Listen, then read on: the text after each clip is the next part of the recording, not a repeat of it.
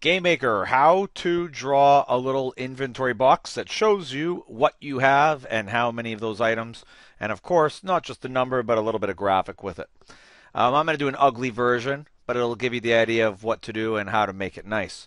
There's another video that shows another way to do it. This is just one version. Okay, here we go. I'm going to show you what I've added. I have this object called global. It's made some global variables for me. If you don't know what those are, go watch a video on drawing global variables out.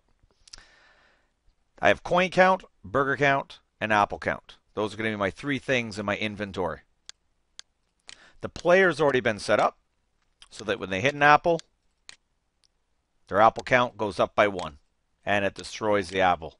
And I've done the exact same thing for the burgers, and I've done the same thing for the coins.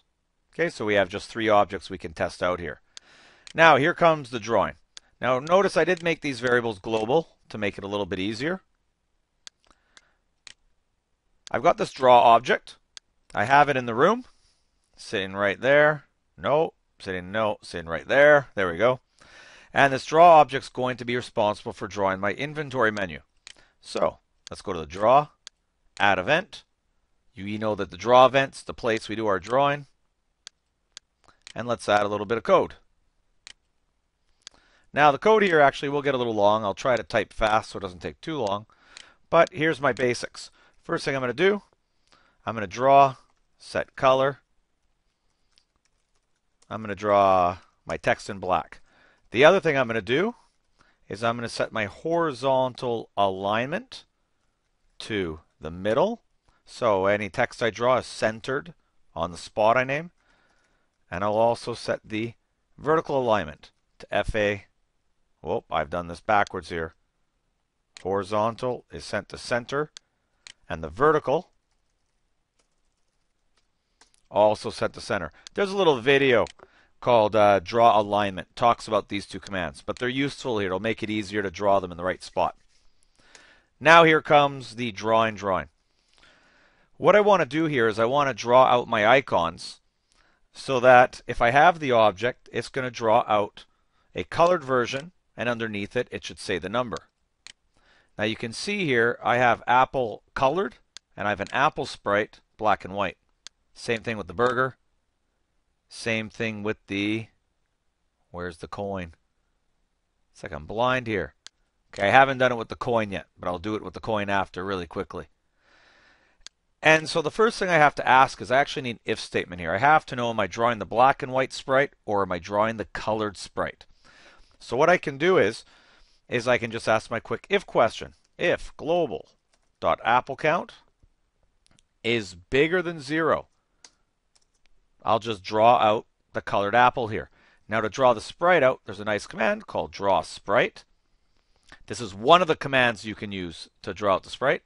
And you see here it wants a sprite, the subimage, and the X and Y. So let's give it sprite apple, the colored version. Subimage is what frame of the animation. If you don't know anything about this, just put -1. It means who cares? Just draw the sprite out. My apple sprite anyways, it's only 1 frame. So this number doesn't matter. Now it wants an X and Y. I'm going to sort of try to choose a value here. I'm going to say let's start at 100 for X and 30 for Y. Now, no matter what, I want to draw out how many apples I have. So this line's draw text. I want to draw at an X of 100. And let's make this above it. So let me draw really high up. So at a height of 5. That may be a little low. We'll see what happens here. We'll draw at a height of 10. And what do I want to draw? I want to draw global.appleCount. And remember, I do have to convert it to a string because it won't draw out the numbers, right? You have to convert all your numbers to strings. Now, you'll notice here I didn't do the black and white drawing yet. I just sort of want to test this one out, see if it works. So let's go. It's always good to do your code in small steps, right? That way if there's a problem, it's easy to find where. Now, no apple, no apple. Oh, there we go. I have an apple. And you can see the 1, 2, 3. Not too badly placed above it.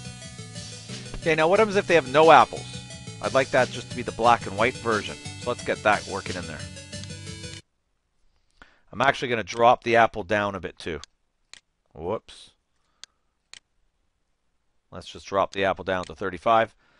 This is where I can use my else command.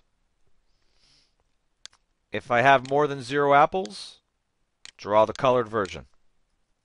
Else, draw sprite, S apple, black and white, -1, and of course put it in the same spot, and then we can draw the text afterwards, no matter what.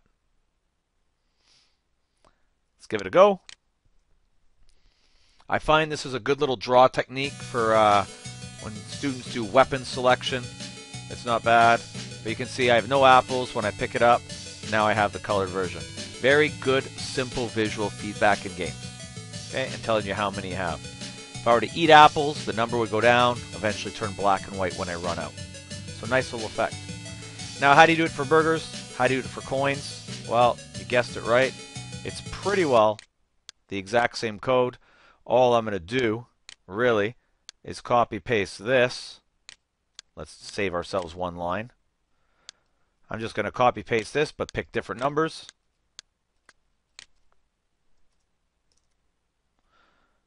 And I'll just change this to burger count. And change that to burger. And change that to burger. You have to be careful when doing this. And change that to burger. This is where it's easy to make mistakes. And of course with the burger, let's slide the burger over maybe to 150 in the X position. Now if I've changed everything right, burger should be working too.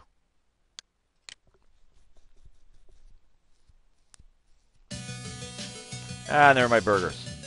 Oh, but I didn't change the number there. Let's quickly go down here. Right there. 150. And then it should be working okay.